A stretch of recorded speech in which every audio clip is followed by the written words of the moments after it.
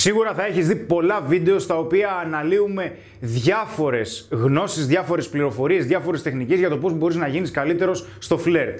Τι κάνεις στο πρώτο ραντεβού, σημάδια που δείχνουν ότι η γυναίκα ενδιαφέρεται, πώς φλερτάρεις μια γυναίκα που είναι σε κοινή παρέα με εσένα, τι κάνεις σε περίπτωση που είσαι ντροπαλός και άλλα πολλά. Έτσι κι αλλιώς ανεβάζουμε τώρα πια πολύ συχνά βίντεο. Σήμερα όμως θα ήθελα να συζητήσουμε ένα πολύ συγκεκριμένο θέμα, το οποίο είναι και πολύ σημαντικό για εμένα προσωπικά και έχει να κάνει με κάποια πολύ συγκεκριμένα χαρακτηριστικά. Είμαι ο Χρήστος από το MenOfStyle και σήμερα θα συζητήσουμε για τα 3 βασικότερα θεμέλια για να βελτιωθείς στο φλερτ. Πάμε!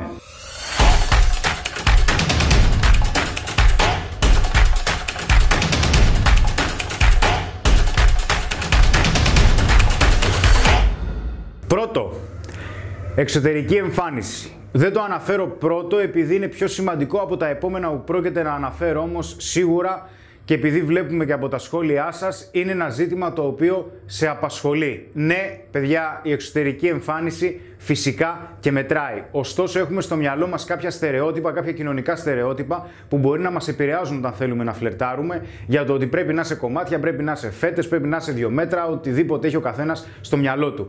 Το sex appeal που έχουμε βεβαίως και έχει να κάνει με την εξωτερική εμφάνιση, αλλά δεν χρειάζεται να είσαι μοντέλο για να ξεκινήσεις να βλέπεις κάποια διαφορά με τις γυναίκες. Τι θέλω να πω με αυτό? Χρειάζεται να είσαι λίγο πιο πάνω από το μέσο όρο και δεν είναι κάτι αδύνατο να το κατορθώσεις. Αντιθέτως, είναι κάτι το οποίο είναι εφικτό, είναι άμεσα εφικτό. Με ποιο τρόπο? Πρώτα απ' όλα, στην εξωτερική μας εμφάνιση είναι σίγουρα παίζει ρόλο για παράδειγμα το ύψος. Και εγώ δεν είμαι πρωτομπόι. Το θέμα που θέλω να πω εδώ είναι ότι παρόλο που για παράδειγμα το ύψος δεν μπορούμε να το ελέγξουμε ή την πυκνότητα των μαλλιών μας δεν μπορούμε να την ελέγξουμε και σε άλλα βίντεο που έχεις δει που έχει γυρίσει και ο Θέμης, σε αυτήν τη φάση όμως μπορείς να ελέγξεις άλλα πράγματα τα οποία έχεις μεγάλη προσβασιμότητα. Δηλαδή, μπορείς να ελέγξεις το σωματικό σου λίπος, μπορείς να ελέγξεις τη μυϊκότητά σου ή με απλά λόγια μπορείς να γυμναστείς. Με ένα απλό πρόγραμμα γυμναστικής και με μια καλή διατροφή μπορείς να κάνεις παπάδες. Ωστόσο, στο συνολικότερο sex appeal δεν μετράει μόνο η εξωτερική εμφάνιση ως γονίδιο, αλλά μετράει πάρα πολύ και το στυλ. Δηλαδή, ένα ωραίο grooming που έχει να κάνει με το κούρεμα, με την περιποίησή μας. Ένα ωραίο ντύσιμο που έχει καλή εφαρμογή που μπορείς να δεις σε τόσα πολλά βίντεο που έχουμε ανεβάσει για το στυλ. Όλα αυτά σίγουρα θα μπορέσουν να σε τοποθετήσουν σε ένα σημείο που σίγουρα θα είσαι λίγο πιο πάνω από το μέσο όρο και με τα υπόλοιπα που θα πούμε συνδυαστικά θα μπορέσουν να σου δώσουν ένα πολύ καλό πάτημα, ένα πολύ καλό θεμέλιο για να ξεκινήσεις να βλέπεις τη διαφορά που θέλεις στο φλερτ. Πάμε να δούμε το επόμενο. Το δεύτερο χαρακτηριστικό είναι η κοινωνική άνεση ή αλλιώς η κοινωνική ελευθερία, η οποία περιλαμβάνει πολλά χαρακτηριστικά τα οποία θα τα δούμε. Τι θέλω να πω? Πολλές φορές δεν αισθανόμαστε άνετα όταν μιλάμε με μια γυναίκα που μας αρέσει. Βέβαια, έχω ξαναναφέρει σε παλιότερα βίντεο μου ότι η κοινωνικότητα, οι κοινωνικές δεξιότητες, η ενέργεια που προβάλλεις, τα συναισθήματα που εκφράζεις, ο τρόπος που δείχνεις τις προθέσεις σου, η γλώσσα σώματός σου, η πρώτη εντύπωση που δίνεις, όλα αυτά παίζουν ρόλο. Όταν όμως έχει να κάνει με μια γυναίκα που μας αρέσει και θέλουμε να τη φλερτάρουμε, συνήθως μας σαμποτάρουν 2 παράγοντες. Οι παράγοντες αυτοί είναι πρώτον, δεν αισθανόμαστε αρκετά ελκυστικοί και δεύτερον, θεωρούμε ότι ίσως να μην μπορέσουμε να ικανοποιήσουμε τη γυναίκα που μας αρέσει. Ίσως δεν μπορέσουμε να την ικανοποιήσουμε σε ένα ερωτικό επίπεδο λόγω εμπειρίας, ίσως δεν μπορούμε να την ικανοποιήσουμε επειδή δεν μπορούμε να της προσφέρουμε κάτι που πιστεύουμε ότι θα θέλει. Όπως και να έχει, από την αρχή θεωρούμε ότι η αξία μας για κάποιο λόγο είναι πιο χαμηλά από την αξία της γυναίκας. Δεν αναφέρω σε αυτό το σημείο ότι θα χρειαστεί να βλέπεις τη γυναίκα υπεροπτικά. Όχι βέβαια, και οι δύο έχετε την ίδια αξία.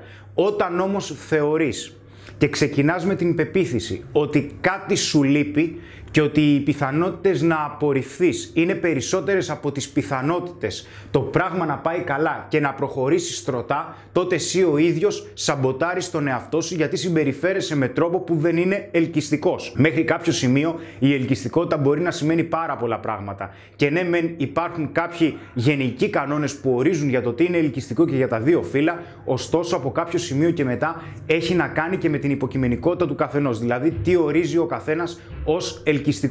Αν εσύ ο ίδιος δεν θεωρείς τον εαυτό σου ελκυστικό, τότε θα χρειαστεί να κάνεις μια τίμια αξιολόγηση και να γίνεις όσο ελκυστικός εσύ θες. Γιατί η ελκυστικότητα έχει να κάνει και με την εξωτερική εμφάνιση, αλλά έχει να κάνει και με την κοινωνική άνεση που έχεις. Δηλαδή, κατά πόσο αισθάνεσαι άνετα όχι μόνο να μιλάς με ανθρώπους τους οποίους δεν τους ξέρεις, αλλά και να μιλάς με γυναίκες που σου αρέσουν και να φλερτάρεις. Τι σημαίνει με αυτό? Πάμε να το δούμε λίγο παραπάνω. Είναι πολύ πιθανό να θεωρείς ότι δεν έχεις την αυτοπεποίθηση που θα ήθελες όταν βρίσκεσαι με γυναίκες που σου αρέσουν και μέχρι κάποιο σημείο αυτό είναι λογικό.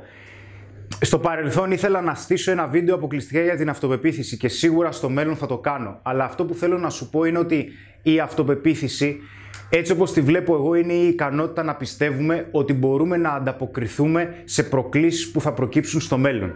Ότι η αυτοπεποίθηση είναι ότι εισάγουμε τον εαυτό μας σε καταστάσεις οι οποίες είναι σημαντικές για εμάς, έχουν αξία για εμάς. Θα υπάρξει ένα τίμημα αν τα πράγματα δεν πάνε καλά με τον οποιονδήποτε τρόπο, αλλά ταυτόχρονα αποφασίζουμε να διεκδικήσουμε μέσα σε αυτές τις συνθήκες αυτό που θέλουμε με τρόπο που θαυμάζουμε τον εαυτό μας. Δηλαδή, άλλο αυτοπεποίθηση και άλλο θάρρος. Αν θέλεις να βελτιωθείς στο φλερτ, η αυτοπεποίθηση χτίζεται, είναι σαν μυς. Και ο μόνος και ο σημαντικότερος δάσκαλος στη ζωή είναι η προσωπική εμπειρία. Μέσω προσωπικής εμπειρίας εξελίσσεις τα φίλτρα σου για το πώς αποφασίζεις να χρησιμοποιήσεις το οτιδήποτε σου συμβαίνει, να πάρεις τα καλύτερα, να διορθώσεις τα κακό κείμενα και να συνεχίζεις να προσπαθείς. Γιατί ουσιαστικά πιστεύουμε ότι όταν δεν έχουμε αυτοπεποίθηση δεν μπορούμε να φλερτάρουμε. Χρειάζεσαι θάρρος για να φλερτάρεις αυτό που θέλεις και σιγά σιγά μέσω των εμπειριών και μέσω φυσικά των επιτυχιών που θα έχεις, η αυτοπεποίθησή σου και κατά πόσο πιστεύεις στις ικανότητές σου θα αρχίζει σταδιακά να αυξάνεται. Βέβαια, όταν δεν έχουμε αυτοπεποίθηση, ουσιαστικά δεν έχουμε την κοινωνική άνεση που θα θέλαμε, συμβαίνουν δύο πράγματα.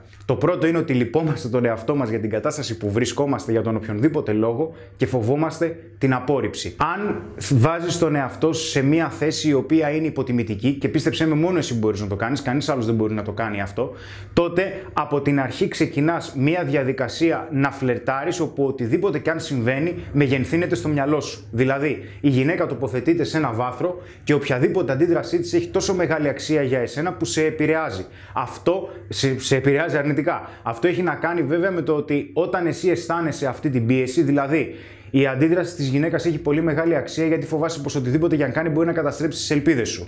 Εσύ πιστεύεις ότι μπορεί να μην είσαι τόσο ελκυστικός ή δεν έχεις την αυτοπεποίθηση που θα ήθελες ή δεν είσαι τόσο αρκετός ή δεν πιστεύεις τόσο στον εαυτό σου όσο, τότε όλο αυτό μεγενθύνεται στο μυαλό σου, σταματάς να είσαι αποφασιστικός, σταματάς να ηγείσαι, σταματάς να συγκεντρώνεσαι σε αυτό που θέλεις να καταφέρεις, δηλαδή να προχωράς στις καταστάσεις μπροστά και να αποκαλύπτεις τις προθέσεις σου για να δεις και ποιες γυναίκες είναι διαθέσιμες για εσένα και ποιες δεν είναι, με αποτέλεσμα να μένεις στο καβούκι σου κάτι που, φίλε, δεν σου αξίζει. Και βέβαια, γι' αυτό πολλές φορές και η απόρριψη μας ενοχλεί τόσο πολύ. Γιατί θέτουμε τόσο μεγάλες προσδοκίες στην κατάσταση και πιεζόμαστε τόσο πολύ, ώστε όταν έρθει η απόρριψη, όχι μόνο επιβεβαιώνει κάποιες ήδη υπάρχουσες ανασφάλειές μας, αλλά μας δείχνει πιθανότητα ότι δεν θα υπάρχει και το ιδεατό σενάριο και μέλλον που είχαμε εξ αρχής στο μυαλό μας. Πάμε τώρα να δούμε και το τρίτο και τελευταίο. Τρίτο, πόσο σημαντικό.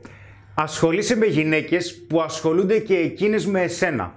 Πρώτα απ' όλα, το σημαντικότερο είναι εσύ ο ίδιος να αποκαλύψεις τις προθέσεις σου και να δείχνεις σε μία γυναίκα, αν σου αρέσει, ότι εν τέλει σου αρέσει ερωτικά. Όσο περισσότερο το καθυστερείς, τόσο περισσότερο η γυναίκα αυτό θα το εκλαμβάνει ως αναποφασιστικότητα και ανασφάλεια, με αποτέλεσμα να αυξάνονται οι πιθανότητες να πέσεις στη φιλική ζώνη. Κάτι το οποίο δεν το θέλει κανείς. Ποτέ τον ποτόν. Όταν δεν εκφράζεις τις προθέσεις σου, δεν δίνεις το πάτημα στη γυναίκα να σου αποκαλύψει τη δική της αλήθεια και τις δικές της προθέσεις. Όσο περισσότερο το καθυστερείς, τότε μεγενθύνει στο μυαλό σου, μεγαλώνει και η αναβλητικότητα σε χτυπά. Γιατί τα αρνητικά σενάρια όταν μένουμε στην αδράνεια αυξάνονται στο μυαλό μας, κάτι το οποίο δεν είναι καθόλου θετικό. Αντιθέτως είναι αντιπαραγωγικό. Όμως θα χρειαστεί και εσύ ο ίδιος να καταλάβεις με ποιον τρόπο θέλεις να φλερτάρεις και να ολοκληρώνεις μια διαδικασία φλερτ για να πάμε στα επόμενα βήματα, να πάμε στα επόμενα στάδια, δηλαδή να ανταλλάξεις τηλέφωνο μια γυναίκα, να βγείτε πρώτο ραντεβού, να έρθει η πρώτη ερωτική επαφή, να δεις αν θέλεις να κάνεις σχέση με τη συγκεκριμένη γυναίκα, να κάνετε κάτι σταθερό και να είστε καλά στην ευχή του Θεού, να περνάτε καλά. Βέβαια, σε αυτή τη φάση, αυτή η διαδικασία θα χρειαστεί να γίνει μέσα σε κάποιο χρονικό διάστημα. Δηλαδή, αν δεν σου δώσει το τηλέφωνο της, αλλά σου πει εγώ ότι θέλω να ανταλλάξω μόνο Facebook. Άμα ανταλλάξετε τηλέφωνα, πάει καλά η επικοινωνία, αλλά δεν βγείτε ποτέ ένα πρώτο ραντεβού ή έχει περάσει ένας μήνας. Και συνεχίζεις να σκέφτεσαι τι χρειάζεται να κάνω εγώ για να την κάνω να με θέλει. Μήπως θα χρειαστεί να αλλάξεις την ερώτηση που κάνεις στο μυαλό σου? Όταν ξεκινούσα το συγκεκριμένο ταξίδι για να προσπαθήσω να βελτιωθώ κι εγώ στο φλερτ, γιατί ήμουν πραγματικά σε πολύ χάλια επίπεδο, δεν φαντάζεσαι.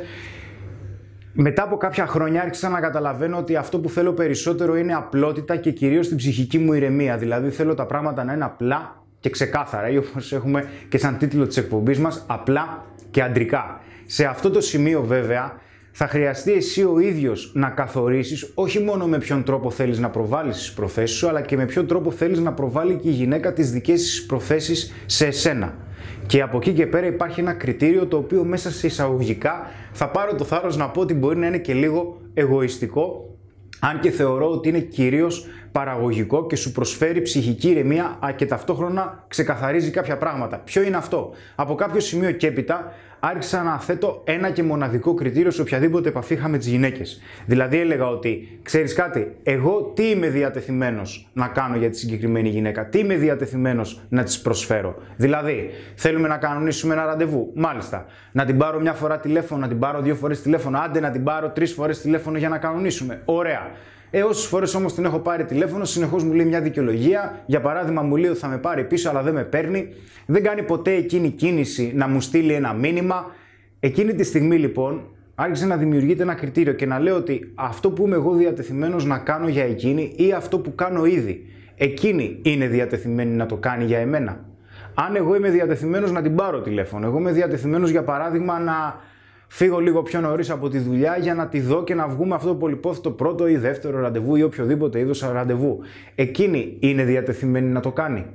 Από κάποιο σημείο και μετά θα χρειαστεί να ορίσεις εσύ τα δικά σου κριτήρια. Ωστόσο, για εμένα προσωπικά, ένα βασικό κριτήριο είναι πολύ απλά, όσο μου αρέσει και εμένα η γυναίκα, άλλο τόσο να βλέπω και από τη γυναίκα ότι της αρέσω και εγώ.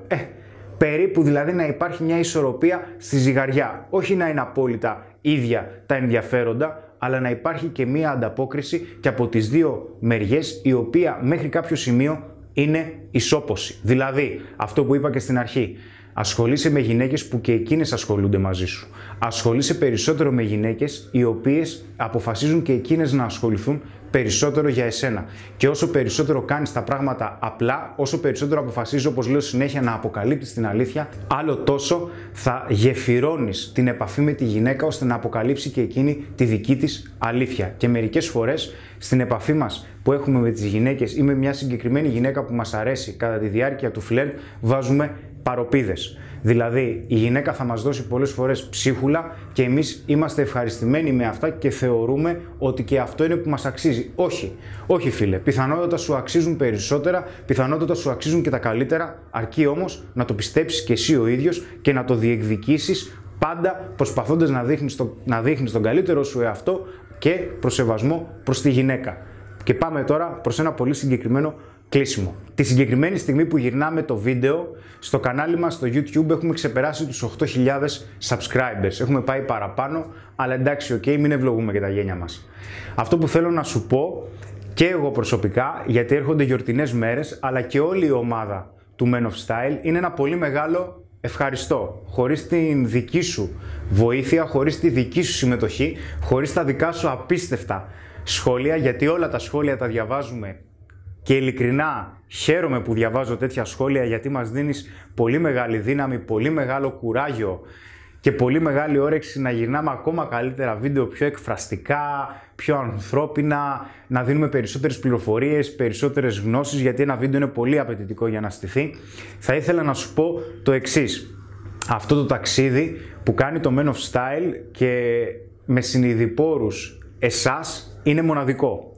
Και κάθε φορά που μας ενισχύετε και κάθε φορά που λέτε έναν καλό λόγο, να σας βγαίνει φυσικά αυθεντικά αυτός ο καλός λόγος, εμείς αισθανόμαστε 3 μέτρα, γιατί αισθανόμαστε πολύ καλά και ότι η δουλειά μας πιάνει τόπο. Και όπως είπα πριν, επειδή έρχονται γιορτινές μέρες, έρχεται Πάσχα, έρχεται Ανάσταση, για άλλη μια φορά θα σου ευχηθώ αυτές τις ξεχωριστές μέρες να τις περάσεις δίπλα σε ανθρώπους οι οποίοι είναι ξεχωριστοί για εσένα. Γιατί σε οποιοδήποτε ταξίδι αποφασίζεις να κάνεις, θα χρειαστεί αποφασιστικότητα, καλή διάθεση και κυρίως καλή παρέα.